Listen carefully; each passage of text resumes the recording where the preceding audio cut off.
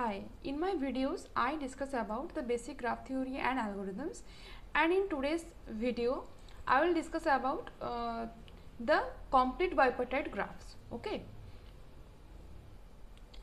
and we will quickly go through the definition of bipartite graphs. Firstly, actually in a previous video I have already discussed about the bipartite graphs and some important examples of bipartite graphs. So for clear concept on bipartite graphs, I will suggest you to go through this video, and I will put the link of that video in the description box.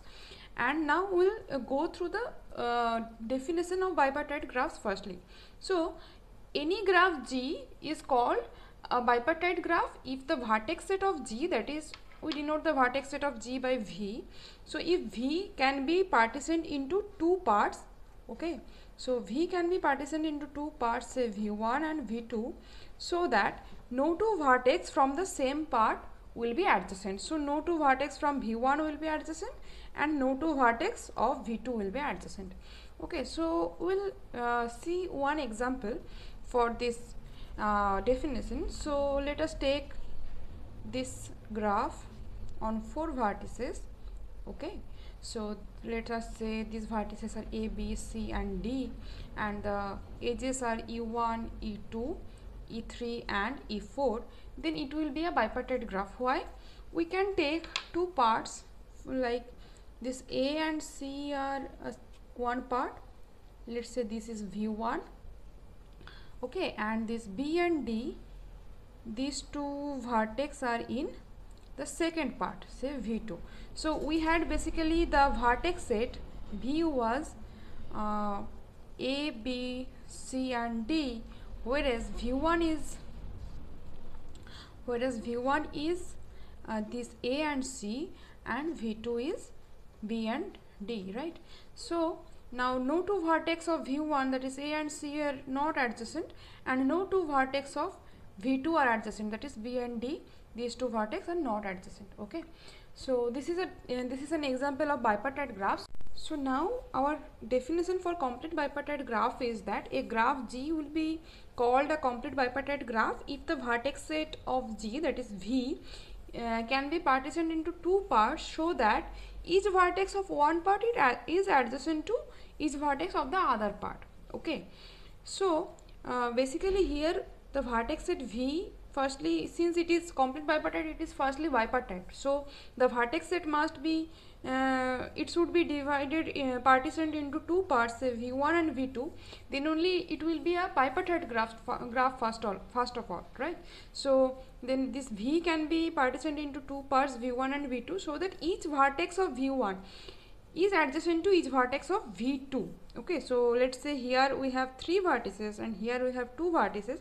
Then each vertex will be adjacent to here each vertex. Okay, so here no vertices are adjacent, then only it will be a bipartite graph. So first of all, it has to be a bipartite graph. Okay, if the vertex set can be partitioned into two parts, so that each vertex of one part is adjacent to each vertex of the other part, and also no two vertex or vertices, no two vertices of the same part are adjacent. It is must, right? Because otherwise it will not be a bipartite graph, so no question about complete bipartite graph will arise then. So no two vertices of the same part are adjacent. Okay, so we have to see some example on this complete bipartite graph, right? So we'll discuss firstly the simplest example. Okay, the simplest example. So let us take this example with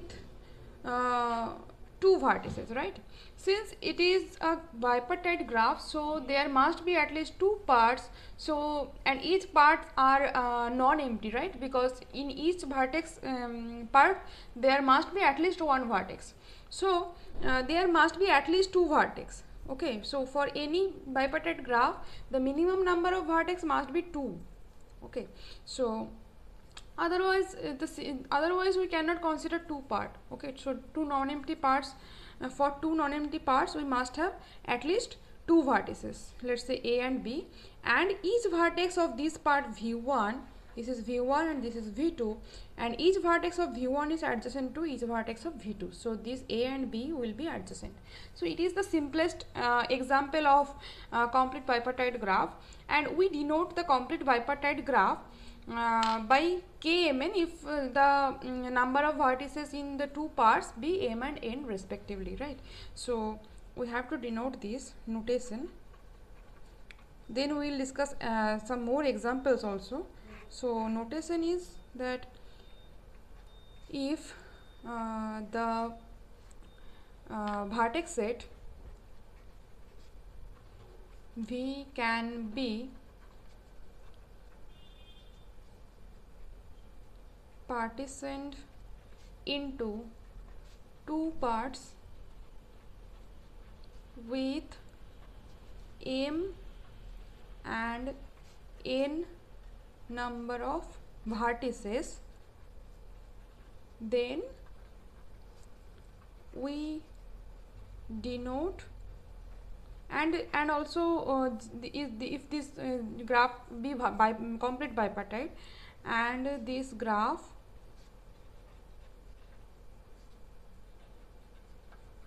be complete bipartite,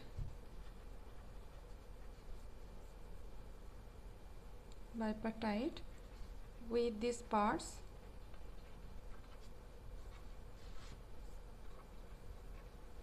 then this graph is denoted by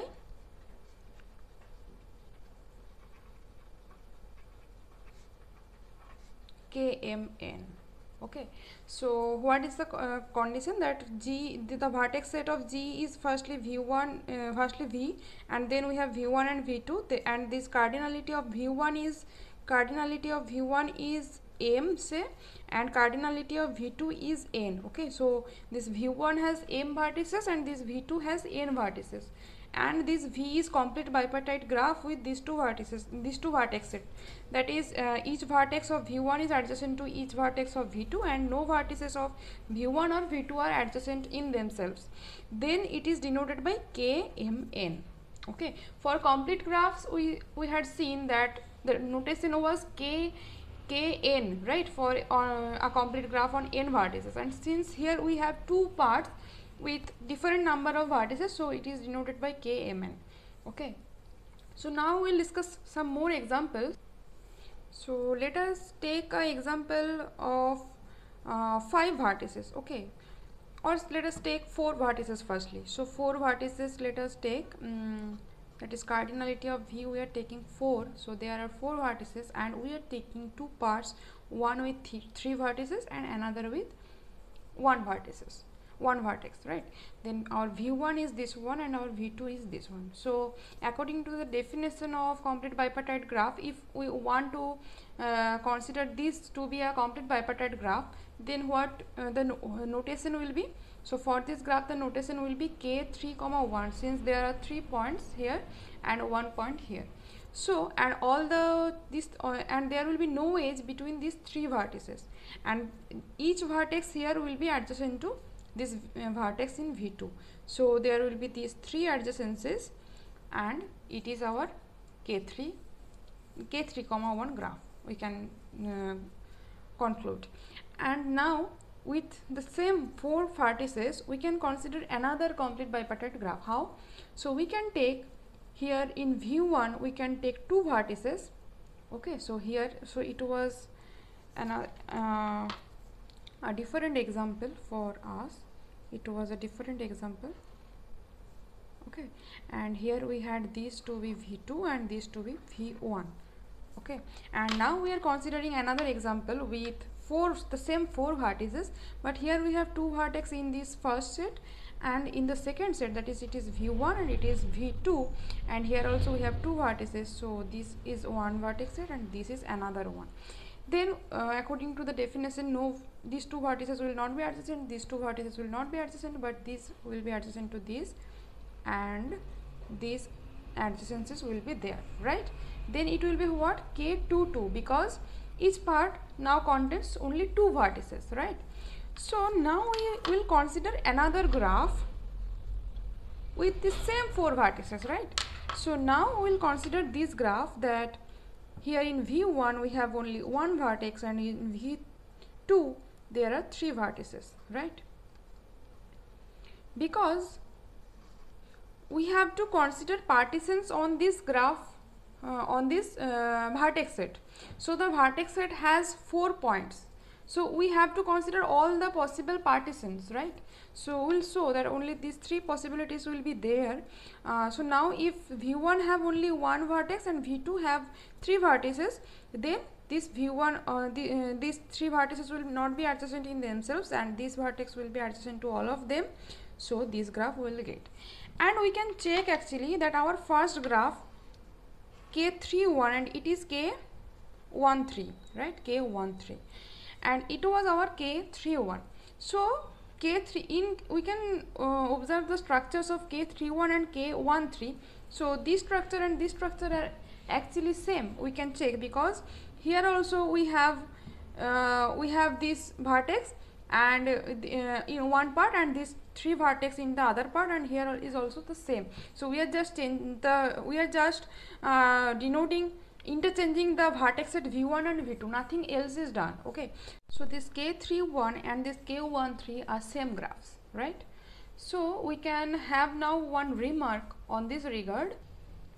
So in general we can conclude that for any integers m and n, this kmn and knm are same. Okay, so that is if the total number of vertex is m plus n. Okay, so cardinality of V vertex set of G is m plus n. Then if we consider the kmn graph, then the V1 part of the vertex set, it contains m number of points. Okay, so here we have m number of points and in V2 there we have n number of points. Okay, and in it is, and all these vertex of V1 are adjacent to all the vertex of this V2. In that case this type of graph it will be. So this type of graph it will be, and for K if we consider the, and all these adjacencies will be there actually. Okay, and for K nm we will have this V1 and V2, and here the number of vertices will actually interchange. So here V1 will have n number of vertices and V2 will have m number of vertices. So everything will be same, just here we are considering the vertex set to be V1 V2 and here we are considering V2 V1. We can say like this. So these two graphs will ultimately be the same graph, as we have already seen for the case of K31 and 13. For K31 and K13 we have shown it explicitly, but for any mn it will actually hold. Okay, so now we can similarly construct complete tripartite graph or complete multipartite graphs also. For tripartite and multipartite graphs, I have already discussed the definition in the previous video. I will attach the link of this video on the description box, and you must check out this one. And so for complete tripartite graph, we have to say for complete tripartite graph the same concept will work.